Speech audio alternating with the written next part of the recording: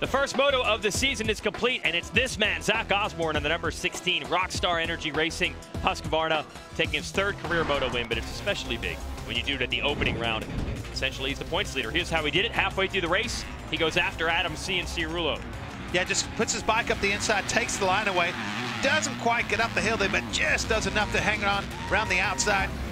Puts him in the position, and then this moment here for Dylan Ferrandis. And luckily, a little softer dirt down there that could have hurt a little bit more. You see, he digs his head in the ground, but able to get up and get going. Yeah, Ferrandis did get back into that race. That was good to see. And then Jeremy Martin, two-time series champ, obviously one of the contenders this year. His bike died just past the halfway mark of that moto, and that was it for him. He was out, didn't score any points. Osborne scored the max. He wins the first moto of the season. Of course, he'll have to follow it up in a little over 1 hour's time.